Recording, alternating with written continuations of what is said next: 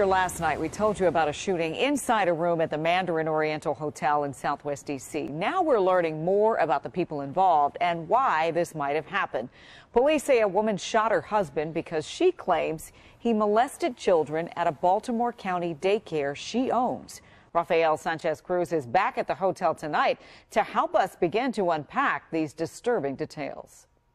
Court documents revealing disturbing details about Thursday night's domestic-related shooting on the 8th floor of the Mandarin Oriental Hotel involving a wife and husband. Responding officers saying that the suspect, identified as 50-year-old Shantiri Weems of Randallstown, Maryland, refused to come out of the hotel room, stating, "I'm going to shoot myself. If you come in, I'm going to shoot myself." When she was asked to verify if there was a person shot, documents say she told officers he's a child molester. From inside the room, the man told police that he had been shot in the head and leg.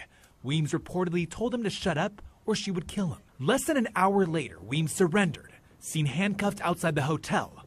Police found 2 guns in her hotel room. The court documents say that when Weems was detained, she told police that she had been married to the victim for 5 years, that they lived together in Baltimore, and that she owned a child daycare business, and she had recently been told by numerous children at her business that the victim, her husband, has been molesting them. Shantiri Weems is identified as the owner and operator of Little Kids Castle in Owings Mills, Maryland. On this daycare center website, Baltimore County Police telling WUSA 9 that detectives are monitoring the incident in D.C., adding, "Due to the sensitive circumstances leading up to this incident, the Baltimore County Police Department continues to support the families impacted. As the investigation moves forward, the daycare facility remains closed."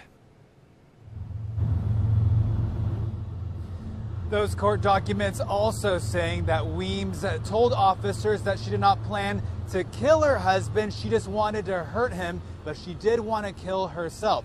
Also new tonight, sources telling WUSA 9 that Weems' husband was in D.C. for an event, staying at this luxury hotel, and that he's a former Baltimore City police officer. Meanwhile, Weems is set to be in court on Monday. Leslie? Yeah, we'll continue to follow this story. Rafael, thank you.